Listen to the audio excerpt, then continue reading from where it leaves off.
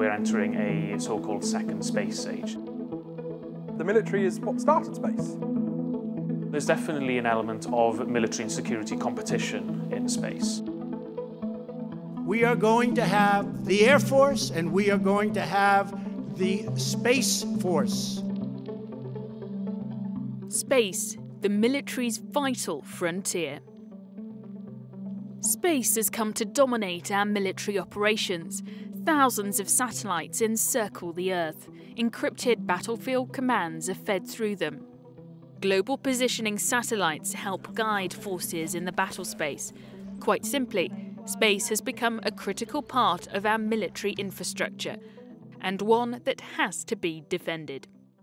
There are around 4,600 satellites in Earth orbit, but only around 2,000 of those are operational. We know that because there is a special registry of any objects sent into outer space, but countries don't have to declare anything sent for military purposes.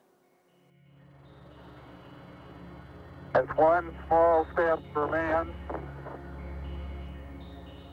one giant leap for mankind.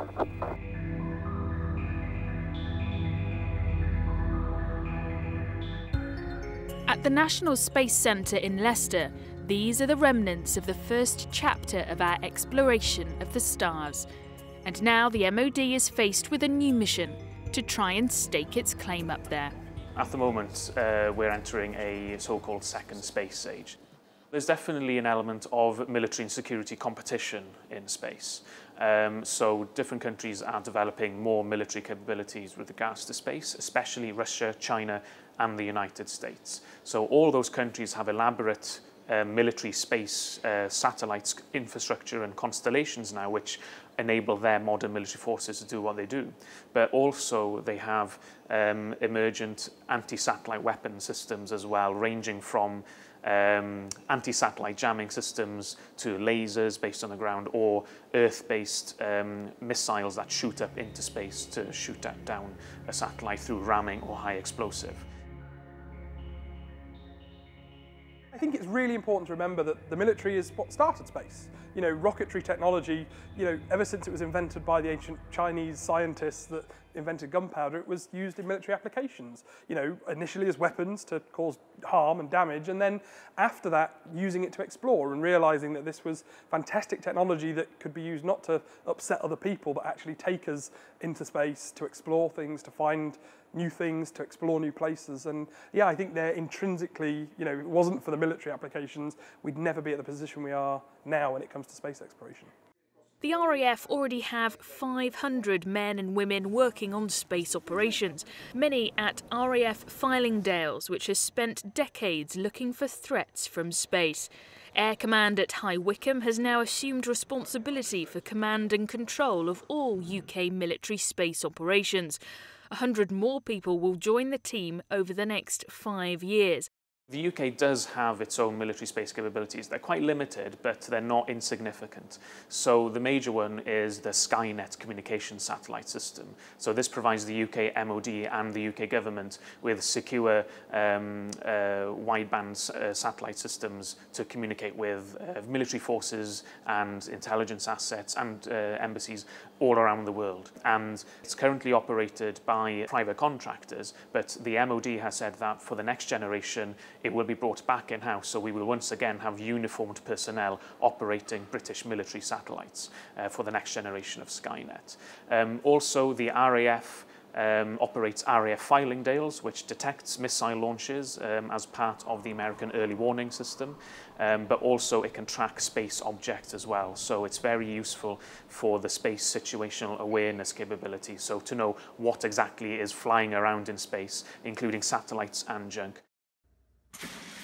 The Ministry of Defence recently announced it's given £1 million to try and boost the British satellite antenna industry. It's hoped it will provide more accurate and frequent satellite images. But Brexit has caused a big headache and cast doubt over the UK being part of the EU's military-grade signal of the Galileo satellite system, despite spending £1.2 billion towards it. The space domain has risen high up the agenda in the United States. American President Donald Trump making a big announcement to set up a sixth branch of the US military. I'm hereby directing the Department of Defense and Pentagon to immediately begin the process necessary to establish a Space Force as the sixth branch of the armed forces. That's a big statement. We are going to have the Air Force and we are going to have the Space Force. Trump's Space Force isn't as new or dangerous as it seems. Essentially what it is rearranging the deck chairs of what the US Air Force is already doing about managing space services. So it's not going to be putting troops in space. It's not going to be developing any new massive capabilities. It's a bureaucratic reshuffle and perhaps trying to develop a more specific military space culture so that perhaps there's more independence within the military space officers that don't get dominated by the air power culture within the US Air Force. It's unclear whether future battles will be fought in space. Maybe those sci-fi scenarios are a long way off. But it is the fight for technology in space and utilising satellites to defend us on Earth that is the challenge right now.